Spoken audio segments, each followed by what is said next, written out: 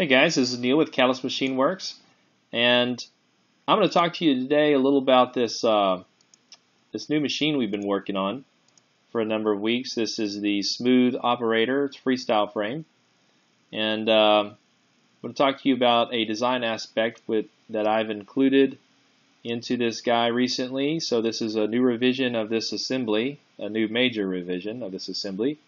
I've got two other videos. The first video is the fourth revision of the monster, and then the second video is the fifth revision, and then this is the sixth. So if you want to go and see where I discuss some of the design elements of this guy, go watch those other two videos. In this one, I'm just going to discuss the recent changes that I made. So I'll go ahead and get started. This came by way of a team pilot suggestion, and it centers around access to the components. You know, if you crash out in the field and you want to go ahead and replace some components, this makes it very easy to do that. It was Gabby Chavez. We were talking on our team chat back and forth, and he suggested, hey, if you want to have better access, why don't you split the back end of this thing so you can remove the back end plate, and then you have total access to the flight controller. And I thought to myself, he's insane. What the hell is he? You can't do that.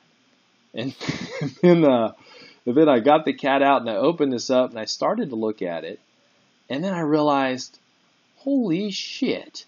I actually said that. I was like, holy shit. He's right. You can actually do this, and it'll actually work. And so I'll show you how that works. But before I do that, I want to show you that the bottom of the thing, you've already got access to. Let me hide this plate. You take this plate off by removing these two screws. Then you have access to the VTX in this hole and the receiver. All right. So there's how you get access. Oh crap! There's how you get access to those. Put that plate back on.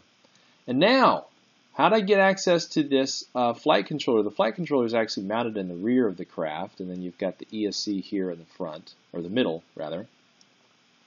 So, what I did is I put a split in this top plate, and these two top plate pieces, the rear and the front, which are 2mm thick carbon fiber, they line up perfectly. They're on the same exact line. And if you can see, where this thing exists, okay? So it bridges the gap, or I'm sorry, it bridges the distance and connects this arm and this side of the craft, all of this, over to here, right? So you've got these four screws that's creating this truss here on the top.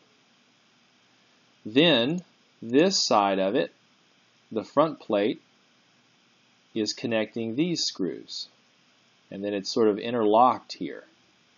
Then you also have two of these 1mm thick washers that are compressing the entire assembly together. You've got these long screws that run through this assembly. This scenario here is this design element. The way this works is from our America racing frame. Okay, it's just an adaptation of that. All right, and so if you know a little bit about engineering and mechanics in general, you'll be able to look at this and then after some thinking about it, realize that while I have put a split in here, the structural integrity of this assembly has only been reduced a bit. So I am retaining the majority of the structural integrity of the assembly, even with this little split through the plate here, and just the way that it all kind of works out. So it worked out really well. So let me show you what it looks like here. So what you do, you take these screws out, okay, take these out, take these screws out, and pull these two plates off. You have to imagine that these screws are gone. And pull this plate off. And there we go. You have full access to the flight controller. You can take it out, put a new one in, you can work on it, you can solder on it, whatever the hell you want to do. Okay, so let's put all that back. Alright, so that's how that works. Now, I'm going to go ahead and put the plates all back. Alright, so those are back in place. Now, you also have the ESC to deal with.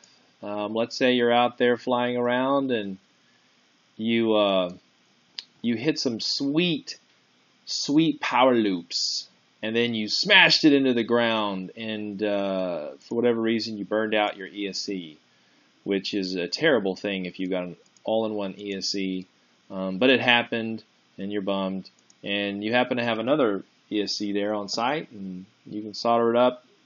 Now you need to get access to this thing. Well, instead of having to tear down the entire thing, what you can do is you can go, you guessed it, you can take out this screw, take these plates off, or rotate them out of the way, take these screws out, and then this plate is going to come off.